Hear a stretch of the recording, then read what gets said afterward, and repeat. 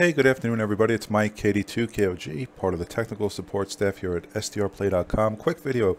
I want to show you guys the AIS system, the Automatic Identification System, which is a ship transponder system used by most of the commercial shipping industry. It's a really wild mode. It's almost like ADS-B for aviation, except this is AIS for boating in the marine industry. And I'm about 15 miles west of the Atlantic, basically, in South Florida, and I'm picking up quite a few signals. No vessels as of yet. Most of the stuff that I'm picking up is stationary.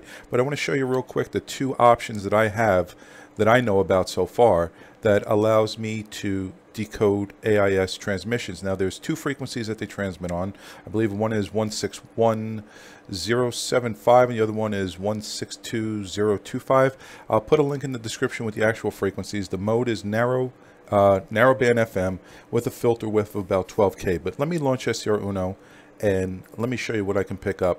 And I'll show you the two packages that I'm using. I'm using AISMON with OpenCPN, two I don't know if they're open source, but they're definitely freeware packages. And then I'm using in a separate instance, which is basically doing the same thing as the first, Multipsk with DX Atlas. Both are paid for use apps.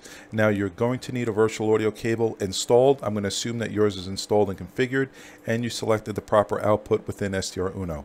So let me just click play. All right, the first frequency is 161.975, and the second one, 99.9% sure is 162.025.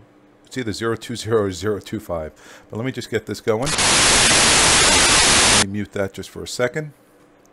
And you'll see the two blips. Let me zoom in. You're going to see a blip over here and a blip over here. All right, there's a data burst.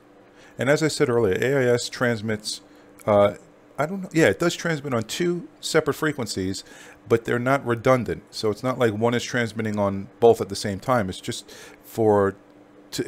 I'm assuming it's to alleviate congestion on the system. I don't know if there's a difference between what messages go out on the first channel versus the second. I'm still learning this mode, but I just want to show you how I have my setup set. So I'm going to launch AISMON, and I tell it to use the Steinberg. My sound card has an internal loopback, so I don't have to use a virtual audio cable. I tell it to transmit this information via UDP to the local port here, 127.0.0.1, using this port. And then I go into OpenCPN, and I go into the configuration here, and I go to connection, and I tell OpenCPN to listen to the data that's being transmitted from here. Well, this is the route. SDRuno into AISMON, AISMON going into OpenCPN, and OpenCPN is going to plot the data. All right, so 127.0.0.1, port 10.110, and we're going to click start. So start monitoring, click OK here. I'm going to have to unmute it.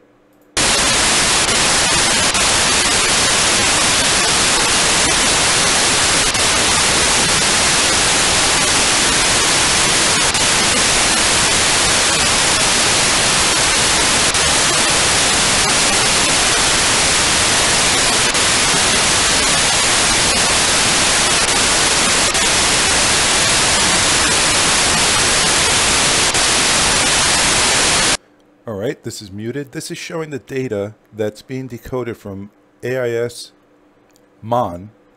into OpenCPN. And as I said earlier, I'm only getting, I guess, fixed buoys or beacons of some sort that are stationary. It should be able to track moving vessels, but I haven't gotten anything yet because I am located roughly, that one should be me, right here, and the coast is right over here. All right, so I'm going to close this one down.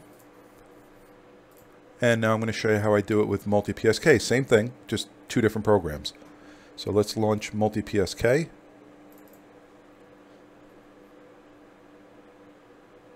Now, what you could do is if you want to decode both channels, you can run a second VRX within SDRuno and set one VRX to pipe out through virtual audio cable and set the second one to pipe out through VB cable. Or if you have a paid subscription with virtual audio cable, just create a second pair of cables and assign those outputs within SDRuno. All right, so let me unmute this.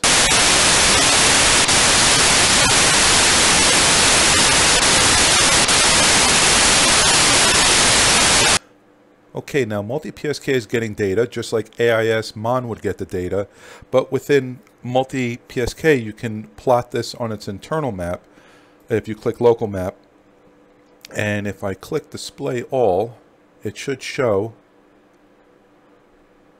if I can find display all, it's going to show what it's decoding here. Now I can't zoom in on the map is static, it's not a dynamic map. You can change certain features within Multipsk's map if you click on maps and then select the map for your region and then close with storage. So that's one way to do it, but I like using the second third-party app called DxAtlas. DxAtlas will plot the shipping information or the stationary buoys on its own internal map. So let's get that going. So within Multipsk I select DxAtlas, which is here. We can close the one that we launched, and I have to unmute it so this way it can get data.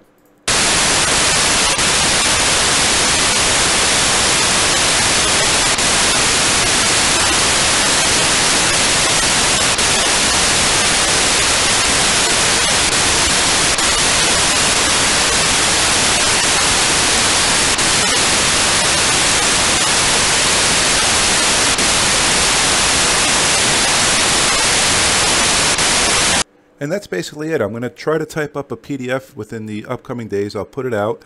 I'll put links in the description for all of this software that you're seeing here. If you guys find any good stations or have any information, leave it in the comments. If you have any issues, we're trying to get this set up. Leave it in the comments. I'll do my best to help you.